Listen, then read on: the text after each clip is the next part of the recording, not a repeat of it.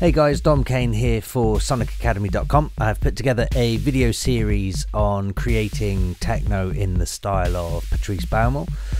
So the first thing I did was listen to a bunch of Patrice Bäumel tracks, which is not my worst day, and put together some ideas, and I have created through a series of videos this track that you can see in front of you right here.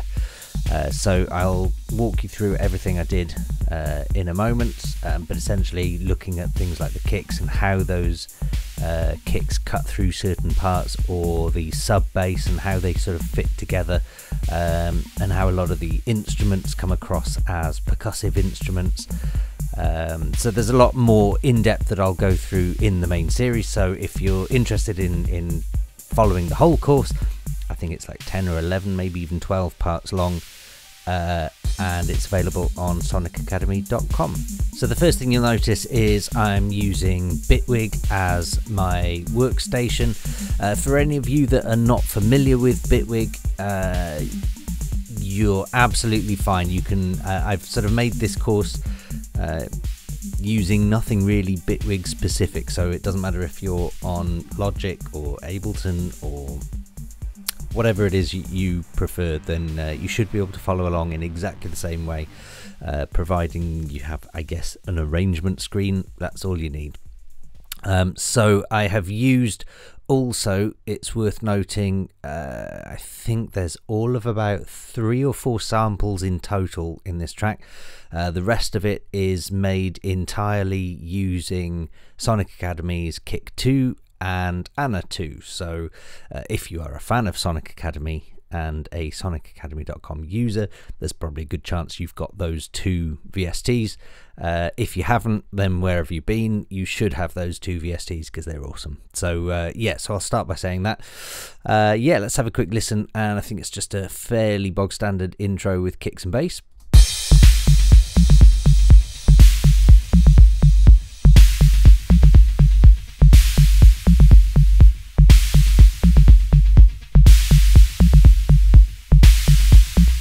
So yeah, starting with the kicks, what I've done here is, I mean, self-explanatory. I've created a kick. It was quite important that if I just solo that, it was quite a sort of subby and hollow kick, really.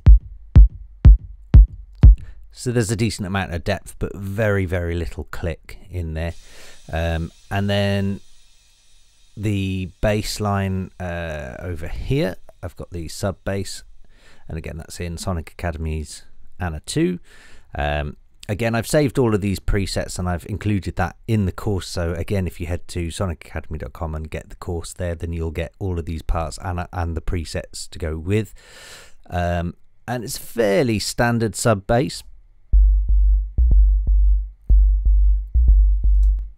But what I then did as well is using Kick 2 again. I've added in like a tom drum sound and tuned that to fit in,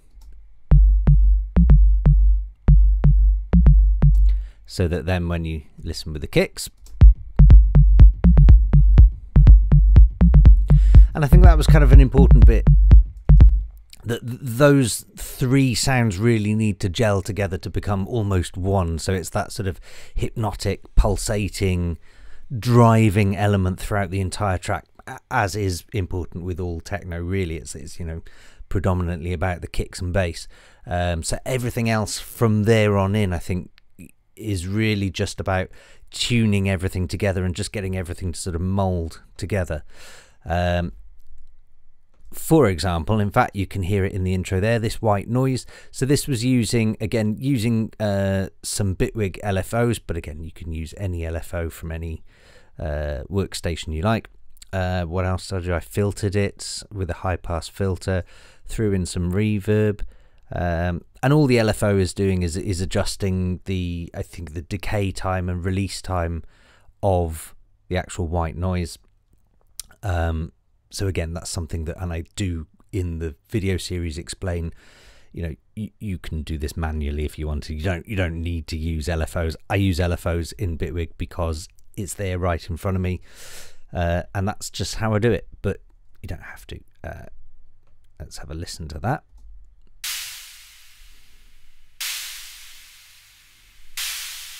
So you can see it's just being extended by the LFO over here, as is the length of time of the reverb as well.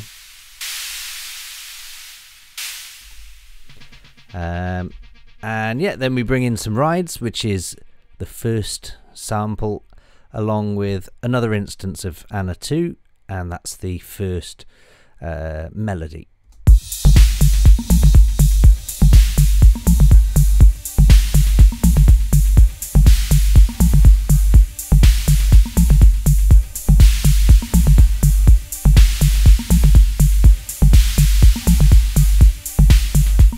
So while all that's playing, I'm also slowly introducing a sample that I've looped here from Sonic Academy's vocal effects pack.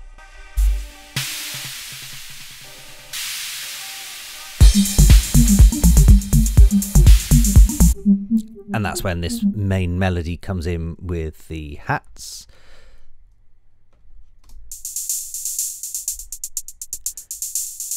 And you can see I've automated the decay time of these hats as well. So it's just a lot of these tracks with Patrice Bäumel. There's a lot of human element, I guess, to the instrument playing. So I felt like it was important to have those hi-hats just, if you imagine a drummer was playing on the hi-hats and just slowly lifting their foot.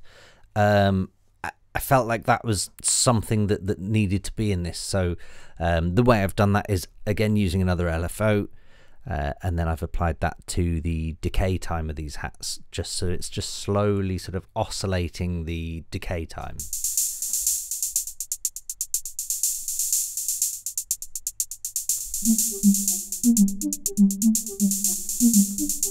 And then I've got another instance of Anna 2 here. Oh, and there's an update available. So yeah, so then I introduced this big synth basically as a sort of a hook sound, which I've reversed as well here, so you'll hear it introduce. If I just play that on its own like this.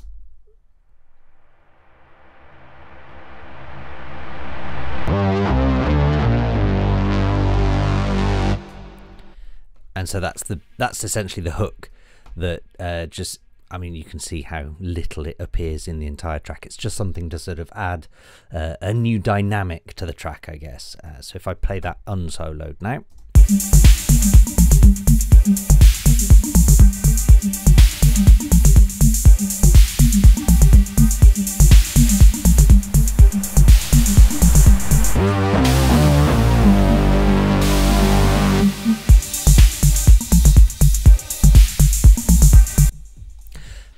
And then with that big synth hook that introduces a new sound, which is another one I've done using Anna 2. There are a couple of different oscillators going in there, but essentially it's all about the LFO. So I think I used the GEnv in this instance, and that sounds like this.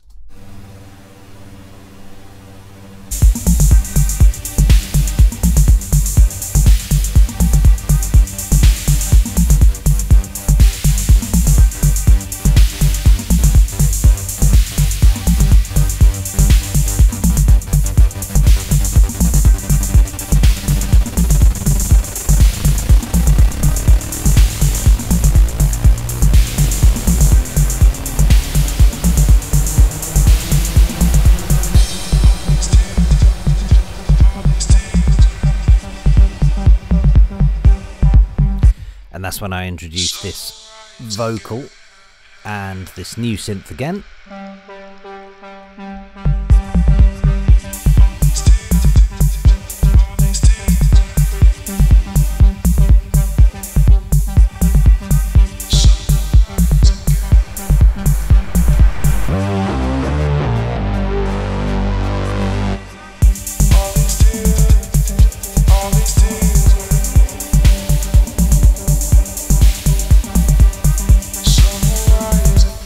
And that slowly just sort of builds and builds into the main breakdown, which is over here.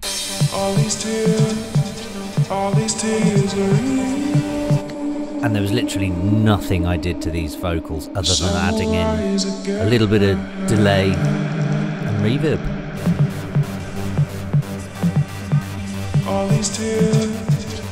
these tears were real. Some will rise again.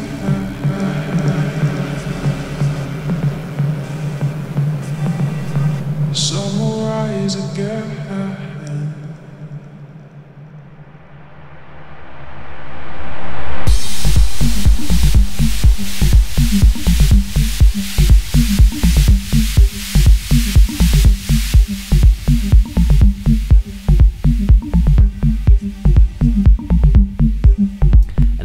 It's all about that big low down and dirty drop, and that's essentially the main crux of the track. I won't go into any more detail from there, I don't think.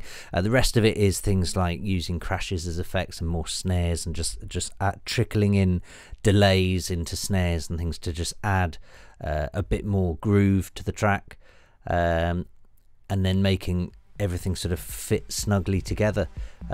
So all the sound design I go in from scratch with initialized patches on Ana 2 and Kick 2. It's all in the whole course on sonicacademy.com. Go and check it out. If you like this music, then give this video a thumbs up as well. I'll see you soon. Cheers. Thanks everyone for watching. We really appreciate all the support from you guys. If you love this video, then smash a like, and if you want to be notified about new videos, hit the subscribe and notification buttons. Peace!